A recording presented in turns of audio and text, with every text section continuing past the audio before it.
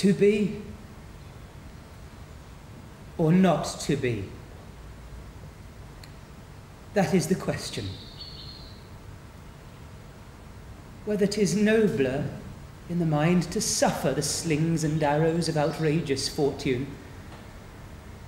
or to take arms against a sea of troubles, and by opposing, end them.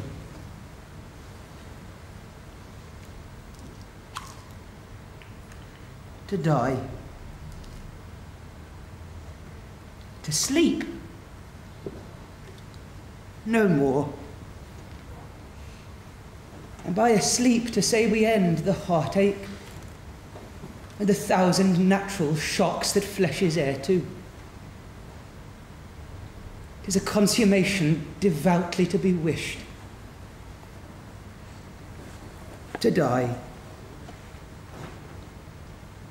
To sleep. To sleep, perchance, to dream, aye, there's the rub.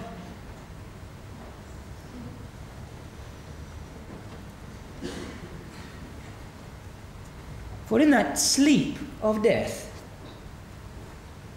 what dreams may come when we have shuffled off this mortal coil must give us pause. There's the respect that makes calamity of so long life.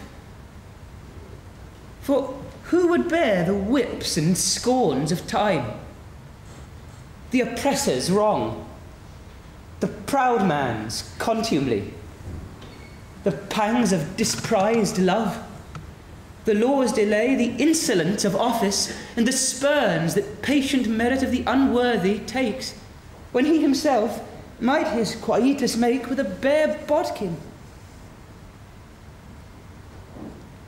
Who would fardels bear to grunt and sweat under a weary life, but that the dread of something after death, the undiscovered country, from whose bourne no traveller returns, puzzles the will, and makes us rather bear those ills we have than fly to others that we know not of. Thus, conscience does make cowards of us all. And thus, the native hue of resolution is sicklied o'er with the pale cast of thought, and enterprises of great pitch and moment with this regard, their currents turn awry, and lose the name of action